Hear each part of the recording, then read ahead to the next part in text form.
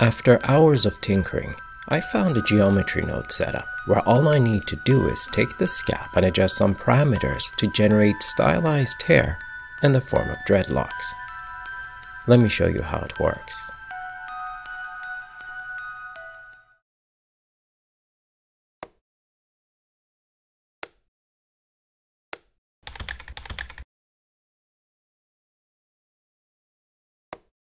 At the core of this hair generator are these 9 geometry nodes.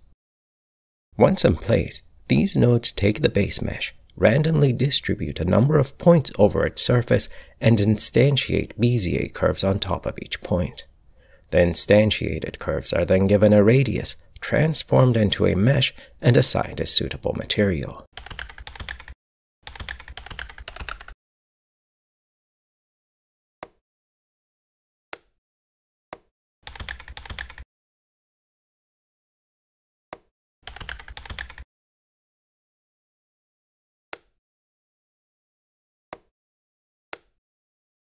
Now if I go ahead and randomize their length,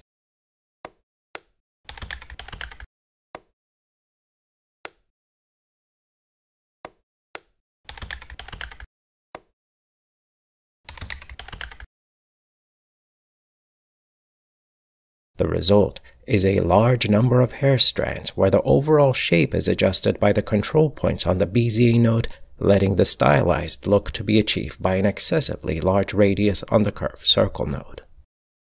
But to convert the strands from their current simple cylindrical shape to something that looks more like dreadlocks, I need a few more nodes.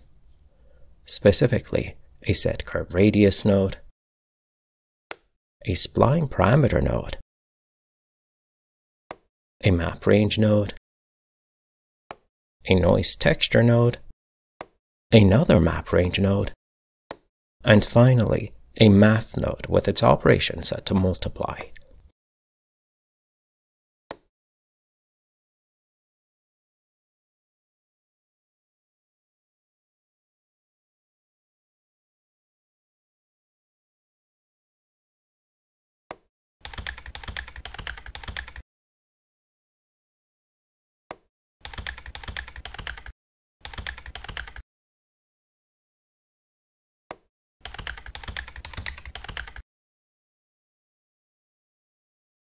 Here, the output of the spline parameter node is a value that increases along the length of a strand. This number is then separately passed through the map range and noise texture nodes, which respectively generate a decreasing and a random output along the length of the strand. These two outputs are then multiplied to produce a knotted dreadlock quality. I also want to add some randomness to the curvature of the strands to give the hair a carelessly charming, messy appearance. For this, I need a set position node, which gets its input from a map range node that feeds a noise texture node to output to a vector math node with its operation set to scale.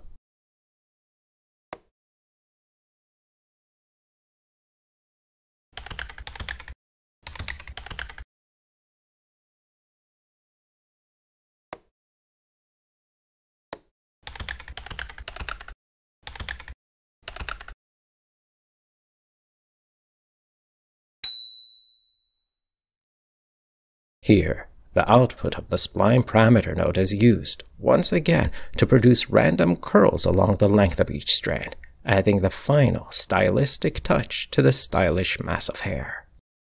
But there are a few things to consider. First, the size of the sculpture. The model I have here is about 3.5 units in height. To make the generated hair suitable for a different size, I would need to adjust these parameters accordingly. Second, I don't limit myself to a single base mesh for the scalp. A single base mesh works fine for simple hairstyles, but if I want something more sophisticated, I take the time to experiment with more than one base mesh. And finally, I kept things simple in this video and didn't attempt to shade or animate the hair.